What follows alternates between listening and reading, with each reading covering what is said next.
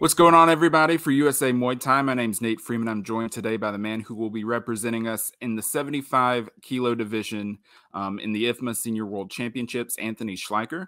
Anthony, thank you so much for your time today. Thank you. We're excited to have you on the team for the first time. Let's just go ahead and get started. Tell me a little bit about who you are and how you came into the sport of Muay Thai, the sport of kickboxing. I know you have a background in kickboxing as well. So yeah, just tell me how you got into martial arts. Yeah, I started, I was a fan of like the UFC when I was in middle school. And then when I got into high school, there was a wrestling coach that started an MMA club at my high school. And yeah, shout out Mr. Mefford. He got us started, and we would just be training, like rolling a lot. It was a lot of like jujitsu, like kind of basic boxing, and then we would like spar and roll a lot. And that was kind of like my introduction to martial arts. And I did that all throughout high school, but I didn't actually compete. I wasn't joining a gym, so it wasn't until I went to college and I found a kickboxing gym. And I started training in primarily kickboxing. Even if I was training in Muay Thai, I wasn't full rules Muay Thai, so it's still pretty much kickboxing. And yeah, and then I didn't really have intentions of taking it super far. I just kind of wanted to train. But I ended up, after I joined that first gym, I took my first fight in probably less than 6 months. And then I just kept going, and I just realized I just kept showing up to the gym every day. Like, I obviously must like this. So, so then I just like slowly started taking it more seriously, and yeah, here we are. Awesome. Well, we're happy that you've made this journey into Muay Thai and kickboxing. Let's talk a little bit about your experience at the USA Muay Thai Grand Nationals. You made it to the finals, defeated Brandon Dreyer in the finals. Talk to me about how you experienced the Grand Nationals and your thoughts on the tournament and the whole experience there. It was great. Like, it was one of my favorite tournaments, just from how smooth everything ran, and also like the consistency in the judging. And yeah, it was just like, it just felt like it made sense. Like, sometimes you'll go to tournaments and just sometimes you'll have experiences where it's kind of like inconsistent, and you wouldn't really understand it, but it seemed like everything really made sense. And like, from how Muay Thai is supposed to be scored and how people talk damage oriented, control, dominance oriented, and then like you would look at a fight and be like, okay, I think this guy was the person, or this girl was the person who was dominating and doing more damage, and that would be the person who won the fight.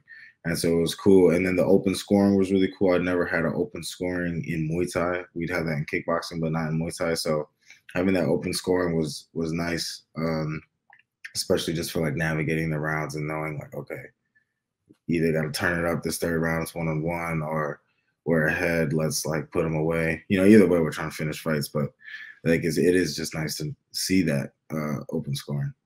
Yeah, I know. I appreciate it as well. So we can know, yeah, like you said, when to push, when to not necessarily let off the gas, but push for a finish either way. So yeah, I think that is a great aspect of the IFMA scoring system. And I know that you have some big goals for this year, not only in USA Muay Thai. Obviously, you're competing in the World Championships here in about a month, but you also are on the WAKO kickboxing team as well. You were on the team last year and earned a bronze medal in the World Championships, and you're also competing for them this year later on in the year. So you have some pretty lofty goals for the year. Let's hear sort of about your experience going between both sports for this year and hopefully in the future as well.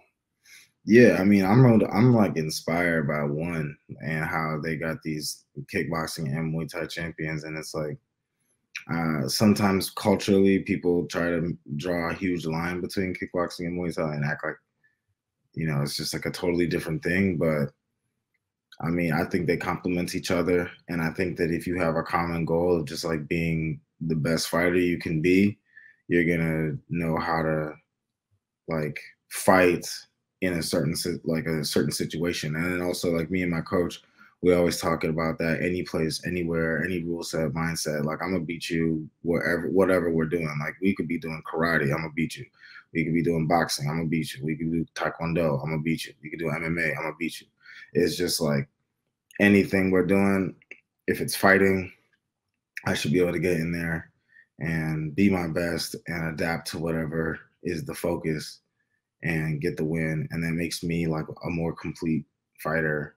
And so WAKO added a lot to my style, the volume, the pace, the emphasis on clean technique, creativity, a lot of stuff like that. And it translated into Muay Thai. I was always like a damage oriented fighter. Like I always wanted to hurt people, knock people out. And so Muay Thai like vibed with me like more naturally. But then the WAKO made me a better fighter too in Muay Thai. So I benefit from focusing on whatever the rule set is at the time, and I feel like it just opens me up and makes me a better fighter for both as I just keep competing. Yeah, and you've been staying active. I think I heard you say you had 10 fights last year. You're going to have even more this year, it sounds like. Yeah. But you mentioned one championship, and Rich Franklin was in attendance at the Grand Nationals. Did you get a chance to meet him, speak with him, anything like that? I didn't get a chance to talk to him, but I heard him talk when he was giving his speech in between the finals or the semifinals. But yeah, that's what it's all about. I was really inspired by that, and it was cool that they were already kind of just showing that a lot of the American talent is people that they're looking at from US Muay Thai for one, and I was like, oh, okay, that's cool. Yeah, that's something we're really excited about. We've got some USA Muay Thai alumni in one championship, and we're hoping to grow that relationship even further in the near future. But I'd love to hear some things that obviously not specific things because we don't want to give away any game plans or anything like that, but some things that you're working on in the gym right now to become a better, more well-rounded Muay Thai athlete and a better martial artist overall. Smart aggression, smart aggression. Like with the IFMA, we study the way that the IFMA. This is my first time being in an IFMA, going to IFMA, so just kind of been studying how they like to score, and kickboxing, a lot of mobility, staying on the outside. Muay Thai, they want you walking forward, dominating. If you're going to move, you got to have scored some damage first, and you're really just making the miss, and then you're right back on them again. It's not like you're just supposed to be like sticking and moving and then going in a circle. If you're going to do that, you better knock them out. So that's kind of what we've been working, is just like taking the sensibilities of, good movement and all this like sharp technique and stuff, but still being like aggressive as possible. So without being, without compromising technique and, not just being stupid and just walking forward, getting hit, but being aggressive intelligently. Overall, what does it mean to you to not only represent USA Muay Thai, but represent the country on the world stage, putting the flag on your back and, like I said, repping USA on the world stage? It's cool. Like you mentioned, I've done it with WAKO and represented the USA overseas, and I remember it's interesting. It's like the healthiest like version of that kind of nationalism, because like you get to talk to other people from other countries, and maybe in the media, that country, you would think like, oh, there would be more of a riff or something, as if me and this athlete from Turkey or something are going to have an issue because of the government politics or something. And it's kind of cool, because it's like you get to really interact with people who are representing their country, but they're representing like themselves too, and they're representing their experience of their country, and so it's like the most healthiest / accurate perception of what all these different people from all these different places are about. And I think it's cool that I get to represent the United States, and then people get to kind of like, well, whoever meets me, whoever I meet, we get to see each other and be like, oh man, I thought the US was like this, but this dude is pretty cool. Or I thought that country was like that, but he's got an open mind towards this subject. I didn't think they would have an open mind towards that subject, or I didn't think they would, you know, do things like this. So I just think it's amazing, and it helps to like build a healthier understanding of the world.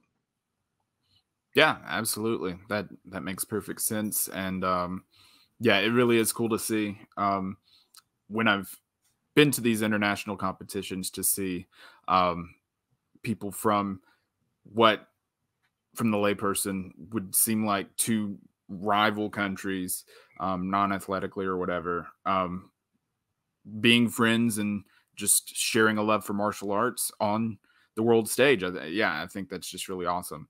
But I want to shift gears a little bit because when I did a little bit of research on you beforehand, I saw a lot of your artwork coming up. So you do a lot of visual art. Tell me where that passion and talent came from, and what you are doing with that at the moment. Yeah, I've been a visual artist my whole life. I like to say I've been me my whole life. Like I really been kind of interested in what I am doing now since I was as early as I can remember. I was first day of school is in my mind, like kindergarten. First thing I was doing was making art, you know, which is probably true for a lot of kids. Like a lot of kids are artists when they're kids, and then they just kind of lose it somewhere along the way. But I just never lost it. Like I just stayed with it. Similar to the gym, like every day I just kept showing up to the gym until I'm like, wait, this is what I love. Like this is what I do. And it was similar to drawing. I would always get in trouble in class, drawing, painting, messing up my worksheets, just always drawing all over them, getting in trouble. And I just never stopped. It was just like, gotta do it. So yeah, I ended up going to school. That's where I got my education in. I went and got a BFA, and that's kind of like those are like the two sides of what I like to do with my day to day. You know, I do murals, I do oil paint. I even like to get into multidisciplinary stuff. So I like to get into sculpture, film, photography, but primarily I do illustration, murals, painting, stuff like that. And I see that a lot of the themes are about sort of African themes, and your middle name is Olasina. Is that how you say it? Olashina. Olashina. Yeah. And I assume that I don't want to be presumptuous, but that does seem like a African sort of background name. So tell me about your history there with your family, I assume, and yeah. Yeah, my mom's from Nigeria. My mom's a Nigerian immigrant, so you know she's Yoruba. Olishina, Olawashina is a Yoruba name, means God opens the way. Pretty common name in Nigeria, and yeah, so that art, a lot of my art that I have put out, like made available on social media, I've done shows as with the last couple years, maybe 2-3 years, was a lot on like cultural identity.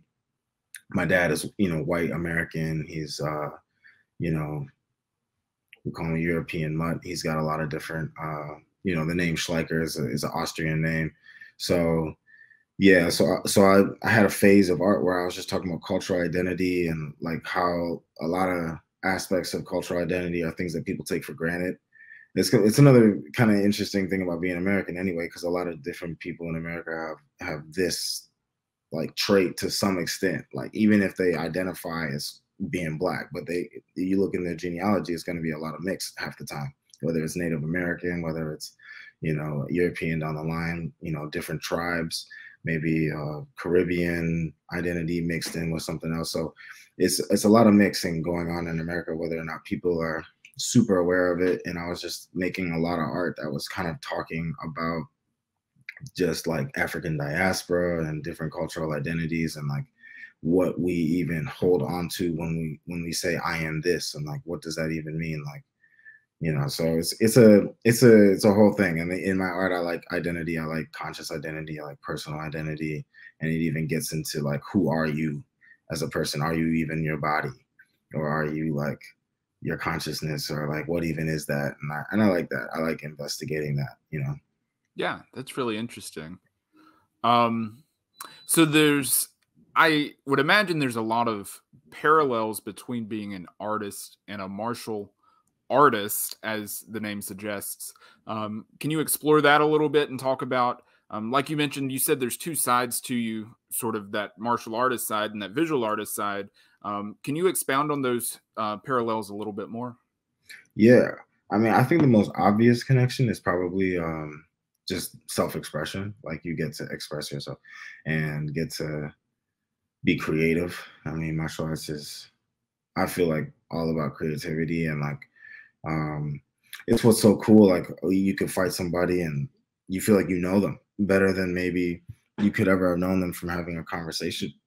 You know, just because you got to really see like themselves expressed in a very specific circumstance, but that it kind of is very telling, like how they deal with pressure, how they deal with fatigue, how they deal with getting hurt or adversity or whatever. So I think that's the most obvious connection, like just that ability to express. But then, I mean, there's also like any art, you have to learn how to like do the thing, like how to work the medium. So like, if you play piano or something and you don't know anything about piano, you can't ever express yourself. You don't even know what keys comprise a, you know, a sad song or a happy song. You would never be able to actually like get the feeling out because you don't know how to use the medium. And that's how I feel about fighting, is like, you might have all this in your heart that you want to express when you get into the ring, but if you weren't labbing in the gym and sharpening your tools and learning and mastering the medium, you won't even be able to show your heart when you get into the ring, and people won't even really be able to see who you are. They're just, you know, so it's like an earned privilege to be able to get into, like, you know, the heat of battle or whatever, and really be able to show like who you are. It's something you got to earn, even though everybody has a degree of that inside of them, I believe, like that warrior or whatever, or just like the ability to overcome adversity. People do it in all different facets of life. But when you're talking about the art and the ability to express yourself, it's like, I have to practice my painting. I have to practice the drawing. We have to do endless figure classes, you know, whatever, color theory. You got to do a lot of stuff. And it's similar to fighting. You have to really train hard just to get the privilege to show like what's up with you and what's up with your emotions, what's up with your mental state, and like get to show who you are, you know, show the world. Yeah, that's awesome. So we're going to shift gears a little bit and do a few rapid fire questions for fans to get to know you just a little bit better, more on the personal side. First and foremost, what is your favorite striking technique? Right now, it's got to be elbows. I've fallen in love with the elbows. They're just so devastating. So yeah. Yeah. Your favorite Muay Thai athlete? Ooh, it's basic, but Senchai. Classic. Yeah. Yeah, I mean, you can't go wrong there. yeah, he's so good. Yeah. How about your favorite? You said you grew up watching UFC. Who was your favorite UFC athlete growing up? Growing up, And who is Rampage. it today? Growing up, it was Rampage. Okay. Rampage Jackson. That was my favorite. And then now, ooh, right now, probably Alex Pereira. Yeah. I've been That's a good following him shout. since kickboxing, but yeah. Yeah. Your favorite athlete outside of combat sports Like active or just in general? of all time? Of Yeah. all time? I'm gonna say Barry Sanders. Okay. Yeah, That's not what I'm used to hearing, but yeah. incredible athlete, running back. Crazy athlete. Like he inspires me from like a athlete perspective. Like when I look at him, I'm like, ooh, I want to be like that guy. Yeah. Yeah. And always love his touchdown celebration. meaning there was no touchdown celebration. He just handed the ball to the ref like he'd been Yeah, there before. next. So yeah, that I really appreciate him as an athlete as well. Your favorite either book or movie? My favorite movie is The Matrix. Okay. Favorite book? Oh, I'm reading a book right now, Think and Grow Rich by Napoleon Hill. Okay, yeah, cool. Your favorite meal for maybe post-fight celebration, or maybe your guilty pleasure meal. Some people may call it a death row meal, like your last meal before. What is your go-to food? Okay, so celebration meal / guilty pleasure meal, same thing. Definitely ice cream. Important qualifier though. What flavor?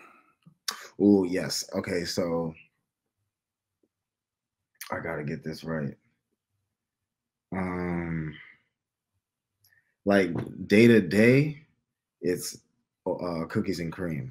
That's like my day to day flavor. And then if I'm going for like when I'm literally like my guilty pleasure one is this brand of ice cream called Jenny's. And Yes, this flavor, gooey butter cake. Man, that's the one. Jenny's. There's one just a few minutes away from where I live, and it is so tempting every time. So dangerous. It's dangerous. So I try to not take the route that goes by the Jenny's when I go out, just so I'm not tempted. But Jenny's is so good. And if you don't have one in your town, I'm sorry. Yeah, it's incredible. And good shout on the cookies and cream too. I think that of all the I don't want to call it basic flavors, but yeah, of all the sort of most recognizable flavors, I think that's the best as well. Shifting gears on a more serious tone, though, what advice would you give to yourself as you were just getting started in martial arts? And what advice would you give, if it's any different, to anyone in general just getting started in martial arts? That is a tough one.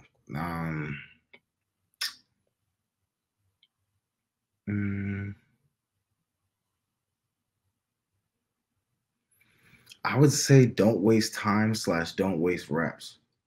That would probably be the best advice I could give that I feel like I would have understood. Like, don't do no sloppy reps, and don't like settle at a certain point unless that's literally your goal. Like that's all you were trying to do. But like, keep pushing, keep getting better, and like always take every rep super serious.